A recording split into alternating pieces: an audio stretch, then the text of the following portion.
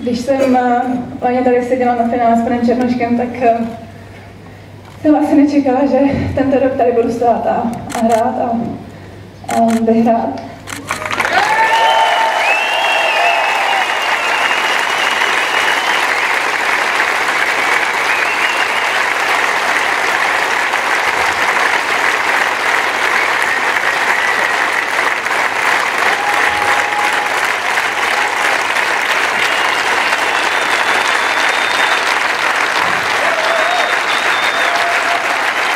Úplně veřejně poděkovat všem, kteří mi pomohli se dostat nejen sem, ale zase zpátky na kurty a hlavně být zdravá. Takže je to moje rodina,